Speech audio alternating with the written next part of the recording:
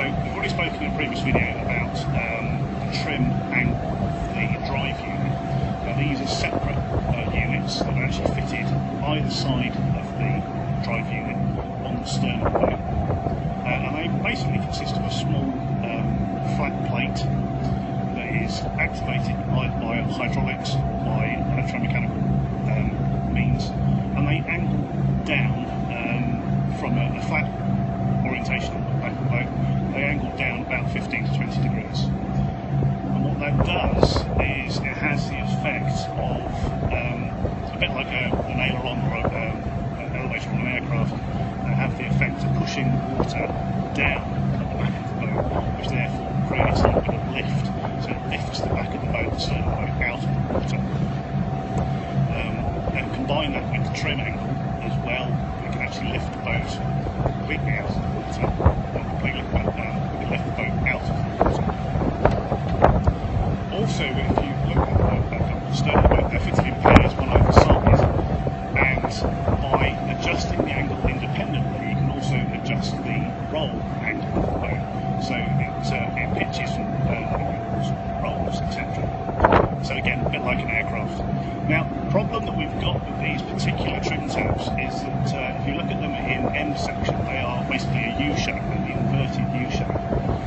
What that does is it means that you've got two, in effect, small rudders pushing down below the boat. Now, normally this wouldn't be a problem. However, the slight design flaw on this particular boat was that the little U-shape, the rudder shape, is not parallel to the centre line of the boat. So what it actually is doing is that the left-hand trim tab is trying to push the boat to the left, and the right-hand trim tab is trying to push the boat to the right. So this is causing extra strain, extra drag on the boat. What it's actually doing is it's causing a lot of turbulence immediately behind the stern. And this turbulence is in effect extra drag, therefore that's more fuel used, less efficient.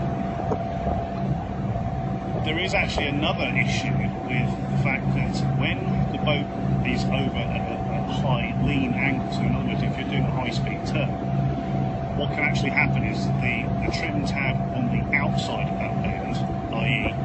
if you're turning right, the trim tab on the left can actually lift right out the water. And what this actually then does is that means that the one on the right that's digging down is now getting a better purchase of the water, and so it can actually make the turn even tighter, a little bit uncontrollable. So not a good practice. So we're going to be replacing with a set of stainless steel flat trim tabs, so they've got no downward angle at all. They present a completely flat surface. They're also slightly bigger, it's sort of extended. So what this means is that you can actually push them down a lesser angle, but because you've got a bigger surface, it actually has a greater effect. Therefore, you have better effect, less drag.